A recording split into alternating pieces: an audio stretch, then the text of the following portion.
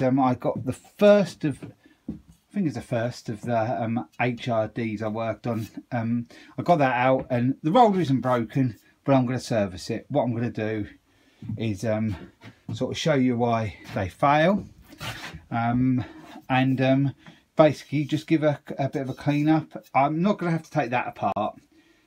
If the seal's all right, that's all right. I think the bearings and all that are pretty good, and even the end bearings I think are probably okay on this one. I don't want to spend too much money on it because it is going to be sold, but I want to sort of service it. I'm going to grease it all up so it prolongs its life, so hopefully the new owner, when I do sell it, get a decent bit of use out of it. So yeah, I actually have knocked that off outside, but I haven't actually pulled it all the way off. But there's just a nut to come off the end there. You do sometimes need a drawer on the end there. There you are. This side is a better light. It's not brilliant still, but it's better. So I have sort of loosened this off. I had to sort of tap it. Sometimes when you tap it and leave it a little bit, bends it there, but you can straighten that out. That's not a huge issue.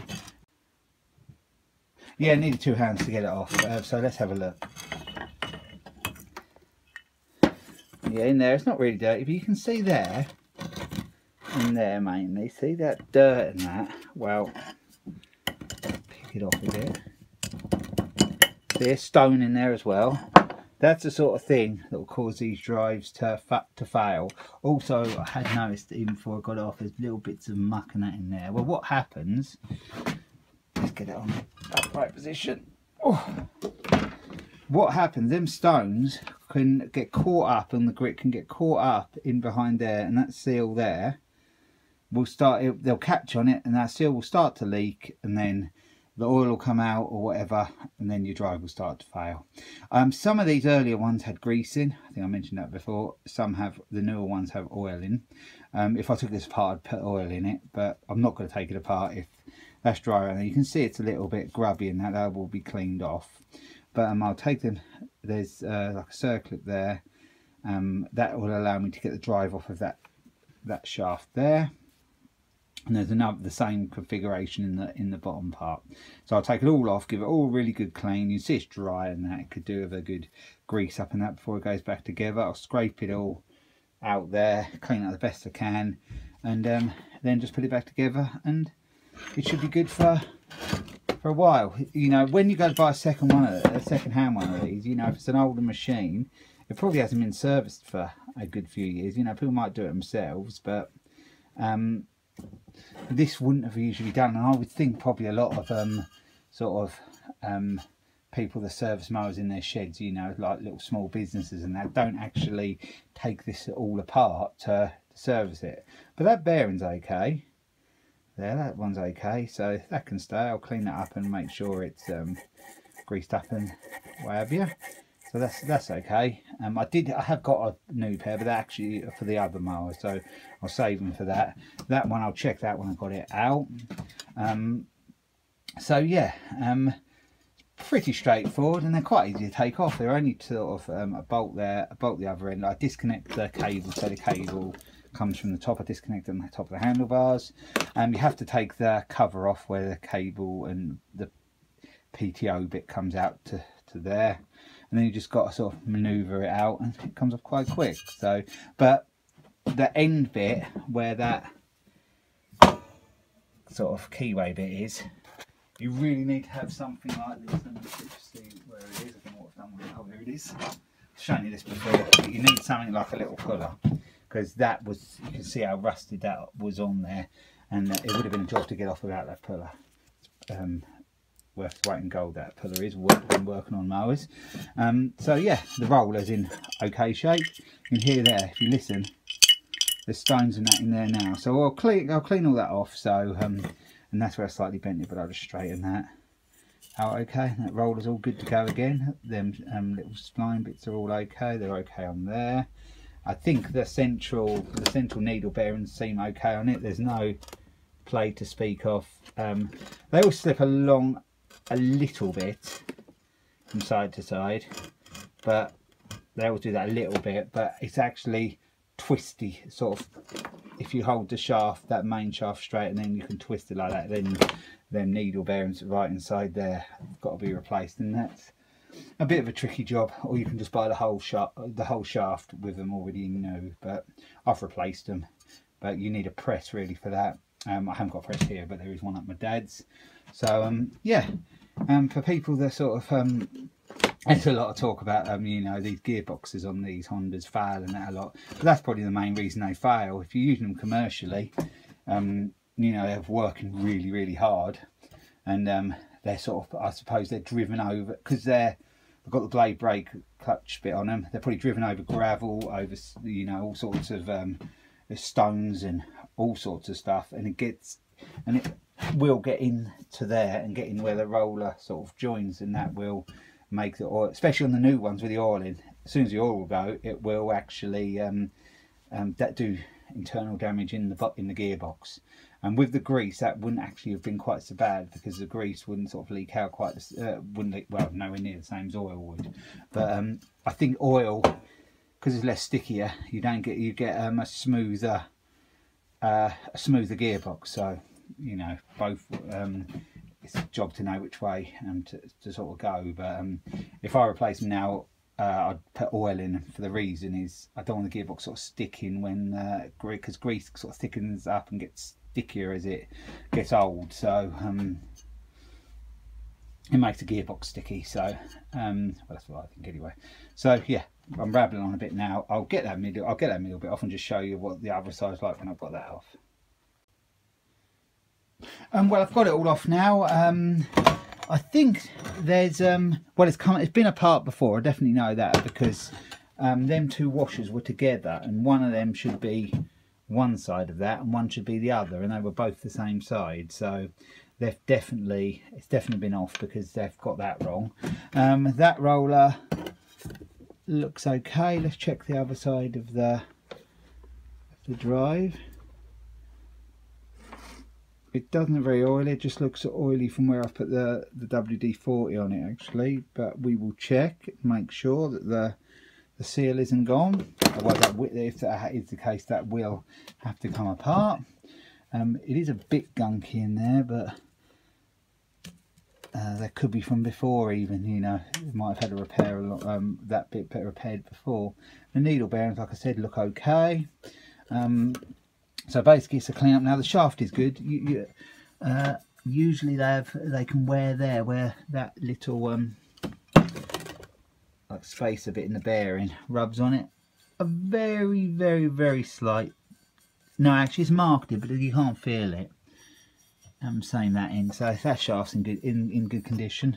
So I'll just give that a clean down, and that'll solve that bit, that part of the job. These, yep, can have a good clean up, so they'll be okay then. And then I'll wash the gearbox down and then see what's what with that.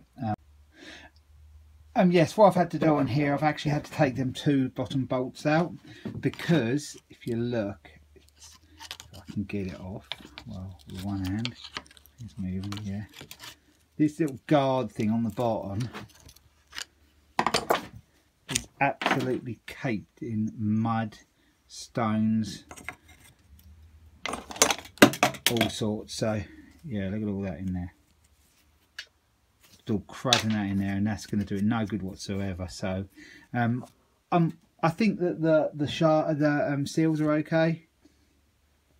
Yeah, I'll clean all that. I'll clean all that up. I'll put them bolts back in tight. I'll put something in the end there to stop water getting in there, because I'm going to have to put the degreaser on it, give it a scrub down, and then hose it off. So it's going to get water in, but it should be watertight anyway. The actual unit should be. So I'll just tighten them two bolts back up, or put another couple in because they weren't very good condition, and just stop any getting in there. Then I think this will be pretty good to go. So I've been cleaning down the drive, the gearbox. I use this stuff. I'm actually going a tiny bit lower, but it's pretty good. It's like water based, and it's gunk ultra engine degree, so it doesn't smell too much. The old gunk stuff, the sort of traditional stuff, really smell. It's overpowering in a shed or something, but in here that just doesn't smell. It smells.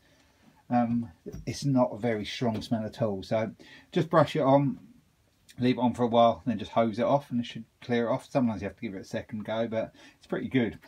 I don't know how well you can see, but I've cleaned the rollers. There's a bit of WD-40 I just put in there just to sort of, actually I can move them up there anyway. Well, no, I'll move them there to show you. That's just sitting in there. I'll wipe that off in a minute. It's just basically sort of aid cleaning it, really. That's what I use.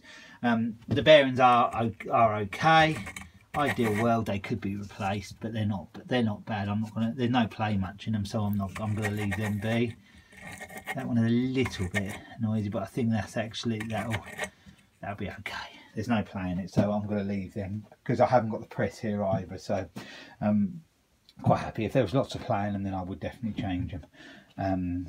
But they will go again, I think. So yeah, I'm just waiting for this to do its stuff, and then I'll probably take it outside tonight and give it a blast down with a hose and get it back in here. The shaft is clean as well. I've got some brand new spare bits for it. I shall reuse the washers. I don't think they're in okay condition, so I'll reuse the washers. The circlips aren't bad either, but I have got new ones of them. I'll keep some of them in stock, so I've got some new ones, so I shall probably use new ones of them. And the actual main nut is a little bit worn on the end, but that'll go again, I think, as well. There's one other thing. There's some, you're supposed to, I think, have spring washers on the end as well, like some springy sort of half bent washers. They weren't on there, and that's sometimes why you notice the rollers move along side to side a little bit. So I've got them. I bought new ones of them as well, so I shall put them in as well. So it's sort of as good as it can. You know, you don't know when you're buying second hand. You don't know who's had them apart, who's tried to repair them. And I read a lot, the drive judders or delays or something, but it's just an adjustment. Well, 9 out of 10 times it is an adjustment. It's something going on in here. So, you know, most people just are told, or oh, that could be cable adjustment or something, but generally, if there's a problem, it's inside. So, hiya, back on the Honda HRD535 drive. I've given it all a good clean down now. You can see from let me find it. Yep, there it is. From that was the old piece there. I found one that's a bit better. That's a bit better. It's not, that one had totally worn through, that one hasn't quite, so that's going to help stop the rubbish getting in. It was quite there were quite a lot of stones and grit and what have you in there. So basically now it's pretty simple what I've got to do to get it back together. I've got to get some grease and put some grease around them bits, which I can do now. I'm just using standard sort of general purpose grease, so just give it a bit of a smearing around on the outside. Should really help prolong the life of the drive and that. So I've got to sort of put a bit in there, but I should probably get a screwdriver and put some in there. Same with the other side.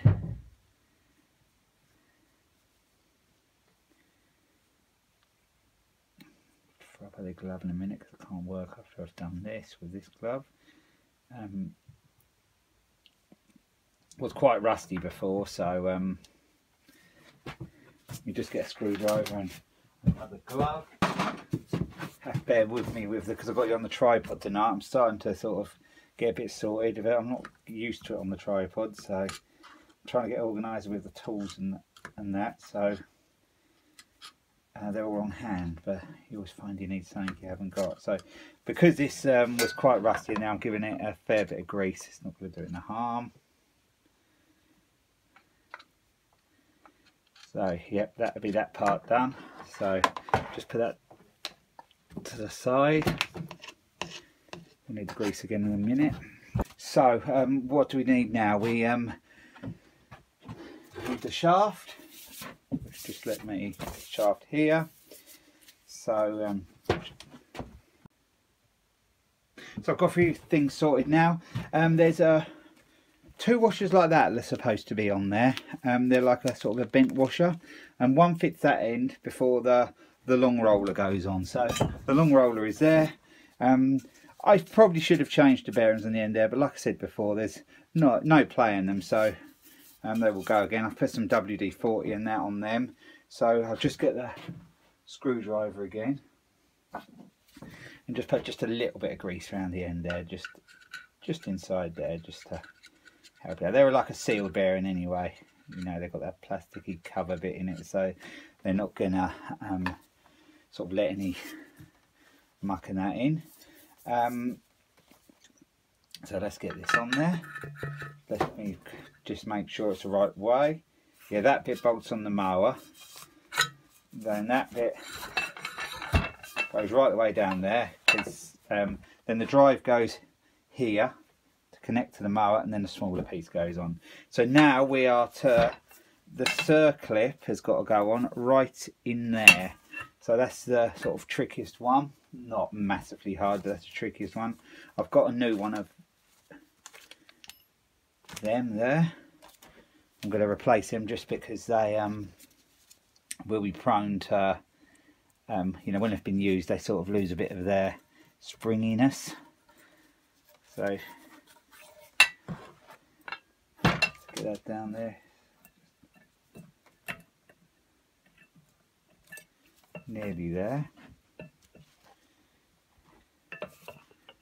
pretty quite difficult for you to see this bit, but you'll just know when it locates in down there.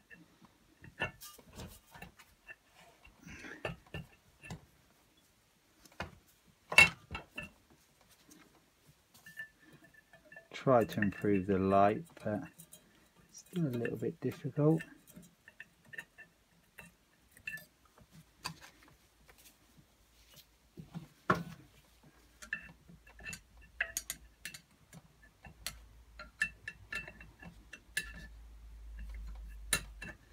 Yep, I've located that. I can tell that is actually sliding around the little groove, so that is in. You'll know when it goes in because you'll be able to sort of get a screwdriver and sort of slide it around with a screwdriver, so it'll go around in this little groove.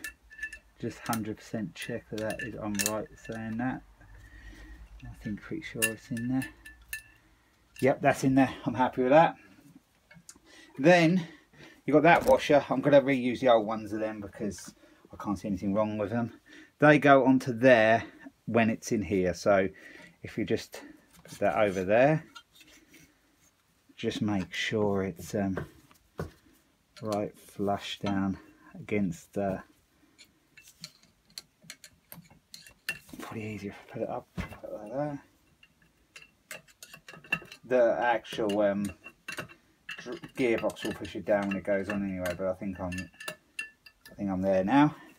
So we're there. So just make sure, like I said before, that you get the bits in the right sort of way round. I have put the gearboxes on the wrong way before because you've got to just remember which side the short one is. I'll just smear a little bit of grease on the shaft there. Not a massive amount, just a bit, just because that's where the actual gearbox is going to be sort of sitting along there. Probably overdone it, but it'll push out what it doesn't need. Then, yep, that's correct. I haven't replaced the circlips on there. They were fine. I didn't need to interfere with that. So now we push that on there like so. It's easier if you do this bit upright. Yep, the cogs are located into the cog. That bit below has gone into the roller. So now you repeat the same thing the other end. Another washer. Just get that down there. I think it'll be at a better angle then. So the washer goes on now. You see all the grease on the end. What? Like so. Let's get a paper towel, get a bit of grease out of the way.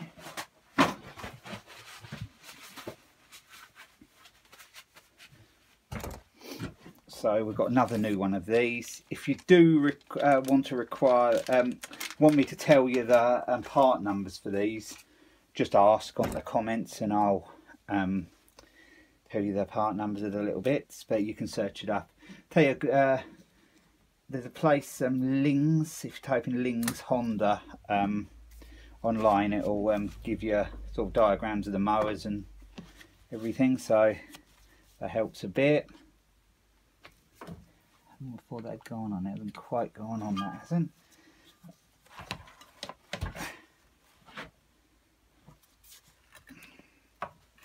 So yes, I've got that clip on. It was a little bit difficult to film because what I had to do was get the, I sort of shoot it before, get it upright like that, and then had to push that down hard because of that spring washer in the bottom, the spring washer I fitted. So I'll just 100% check that that is in. Yep, it's going around the groove nicely there. Yeah, so I've got that other circlip in now. So now we have basically got the gearbox back on. Well, actually we have got the gearbox back on. I just put the grease out of the way. I shouldn't hardly need that anymore. So now we're on the second part of the roller, all cleaned up and everything. I've cleaned up both the ends the best I sort of can. Quite good now. I will just get the grease, and thought I'd done with it, but I'll just get the grease and I'll put a little bit, even though it's got some round there at the moment, I'll just put a bit round, just round there to help it, like I said, with oil or whatever. I suppose you can have too much on some things. It isn't going to have it hurt having a bit extra on these sort of things. They get wet and that, and it soon sort of dries out. So I think put a bit more on, won't do any harm. So now we're just pushing that roll on, located, really nice that located then. Hope you could see that okay. I will get better with a tripod in time. I'm just not used to it really. So now I've just got to think how this goes, because when I took it apart, these little washers weren't on there, which they should have been, but I was speaking to the person I ordered the parts from, and he said I should have these, and he was right. They should be on there.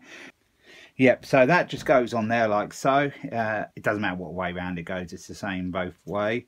So that just goes up against the bearing. So yep, the shorter part of the roller's back on now. I've put the spring clip on to just show you, so that goes on. Then this goes on, but actually when this is, you can't really put this on properly until it's back on the mower, because you bolt the opposite end, and then when this goes back on, you put this on, and then it holds it all tight, because them two bits coming out won't allow you to get it on if they're both bolted on. This has to slip on afterwards, and then the height adjusted thing and that all goes on after. But for the video, the purpose of the video, I will put it on just to show you. There's a little keyway in there. Sometimes that will fall out, sometimes it will stick in there, which you'll have to get it out when you take the roller off. But generally I find they stick into this bit. So that's in there. So all that has to be done now is that just has to be, so I've just got something just to lean on top of. So, and then yeah, just locate that into the slot on here, which has gone on nicely. And then all we've got to do is the final nut, and that I'll just nip that up, just because I'm not putting it back onto the mower tonight, so it'll just keep everything together. But I won't go really tight with it, because just hold it into place, otherwise that end roller could slide off. So yeah, that's the complete sort of service of the roller on this HRD. So yeah, that's ready to go. It should be nice and smooth now.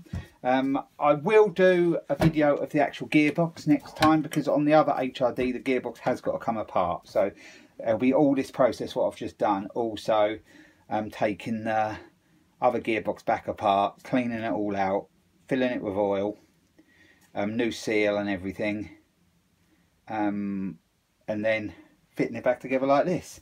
So yeah, this is as you can hear there, that's sliding around quite smoothly and nicely, not really noisy from them bearings, so no sort of playing it anywhere. So that's the sort of job done on that one. So tomorrow hopefully I can get that back on. So there you are, it's all ready to sort of go back on the mower. So yeah, that's how you sort of take it apart, sort of clean it, and all the little things to check, everything's there and everything. And yeah, that's how you service one of these Honda HRD rollers, or an HRH would be the same. And so with the, I think I mentioned earlier, the HR194 and the HR216, that's the older two mowers. And I think some of the, there might be some other makes as well that has this gearbox on. Anything with this sort of gearbox on, this is sort of the, what you have to do to sort of service it all up. Like I said before, a lot of the time you might take one of these into a service and people wouldn't go take all this off. Apparently, the person told me where I ordered the parts, it's on one of these HRDs, it's a 2 hour time slot for a service on one of these. So about an hour or so on this, I suppose.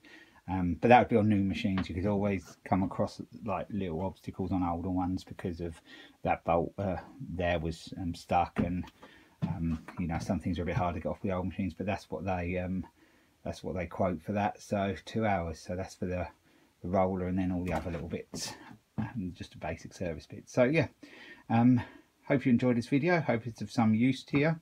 And the next one, I won't do that part of in the next video, but I'll do the separating the gearbox and putting the seal in, and the oil, and show you what to do with that. So thanks for watching, and I'll be along with another video again soon.